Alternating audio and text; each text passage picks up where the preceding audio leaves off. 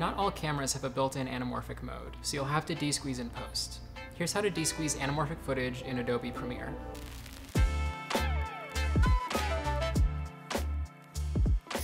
First, drag your anamorphic footage into Premiere. Highlight the footage and go over to Modify, Interpret Footage, Pixel Aspect Ratio, Conform to, and pick the correct desqueeze ratio. We shot this with a Mercury lens with a 1.5 times squeeze ratio, so we'll be picking DVC Pro HD 1.5. Now make a new sequence. Click any sequence setting. Drag your footage in, and when this box pops up, click Change Sequence Settings. And your footage is good to go. Comment down below what you'd like to see next for a chance to win some free Atlas stickers. My name is B, and I'll see you next time.